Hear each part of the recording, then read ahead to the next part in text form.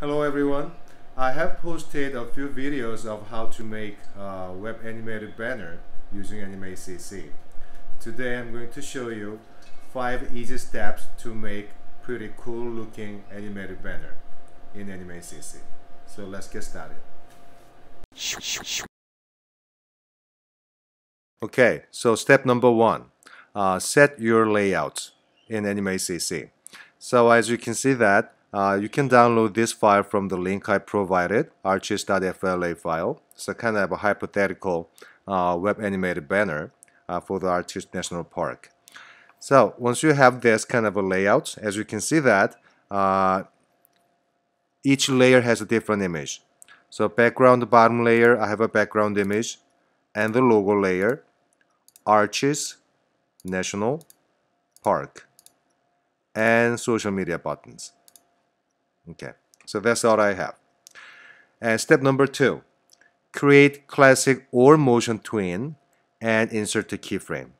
So I'm going to select all the first keyframes from the bottom layer, highlight your first keyframe, hold down the shift and click on the first keyframe of your top layer so you can select everything.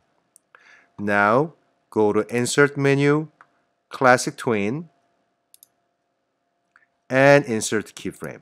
So we have 2 keyframes per layer, departure and the destination. So now we are ready to make some changes. Step number 3, make any changes on the first keyframe of each layer. So we need to have some kind of plan. So my plan is I want to have my background images kind of fading in and then other elements kind of coming in. So let's do that. My background layer, let me highlight the first keyframe of my background layer. Now click on your image on your stage, open properties panel, then color effect. I'm going to change my alpha value from 0 to 100 like this. So starting from the 0% and ending at 100%. I will make some more changes on logo. Highlight the first keyframe of your logo layer, click on your logo image, then let me make some more different changes. So I'm gonna choose my free transform tool and hold down the shift key. Let me make it slightly bigger. Maybe it's up to you, like this. And then also, still my first keyframe is selected. In the properties panel, I'm gonna change the color effect alpha value. So it's getting smaller and fading in like this at the same time. Now arches, the first word. I will do the kind of same thing. This time let me open my transform panel. I'm gonna make it 200% larger. Let me change my tool. 200% larger, and then also I want to change the alpha value as well. So it's getting smaller and fading in. Next word, national. I will do the same thing. So open, select your national, the word on your stage. Open your free transform panel, 200% larger, and let me change the alpha value of first keyframe to 0. It's fading in too. Now next word, park.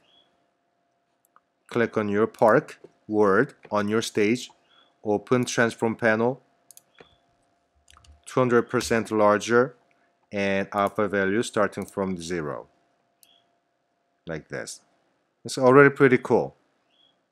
Okay, now next, social media buttons. So what I'm gonna do is this time I'm going to make it kind of a same way, 200% again, and then change the alpha value to 0. So this thing happens like this. Okay, so once you play it, everything's happening at the same time, which is okay. But I want to give some kind of a little more kind of a dynamics. So step number 4, arrange each element kind of differently to give some kind of a time gap. So my background layer is coming in first, and once it is done, and then I want to have my logo, or I want to have my Arches National Park. So logo, select your logo layer, and it will highlight your entire segment. I'm going to move it to the right, just to maybe halfway, like this. And the arches, more, national, even more, park, even more. And then the last, my social media icons. Maybe something like this. So this will happen like this. Okay. Problem is, once my background shows up, and once it hits the second keyframe, it's gone. So step number 5 is extend the additional numbers of frames to keep everything in the same timeline. Okay. So what I'm going to do is, so currently maybe frame number 77 is kind of my last keyframe. So leave your first layer as it is, and then highlight the frame number 77 from the second layer to the bottom layer by holding down the shift key. Then insert the keyframe. Then watch. Again. Okay. And let me preview it. This happens. It's pretty cool. But problem is, it doesn't stay long enough to read the kind of entire information. So I want to assign kind of maybe a 2 or 3 seconds to the viewer, so they have enough time to read it. So let me go back. So my animation's ending around kind of 3 seconds, a little over 3 seconds. So what I'm going to do is, on 6-second mark, I'm going to highlight the blank frames from top to bottom by holding down the shift key. Select everything, all frames, and insert the keyframe. Then it will stay, will keep presenting your words and logos and all images up to 6-second mark, and will replay. So we'll see it. So let me preview it, command return to view it on the web browser. Fading in, 1, 2, 3, and back to the beginning.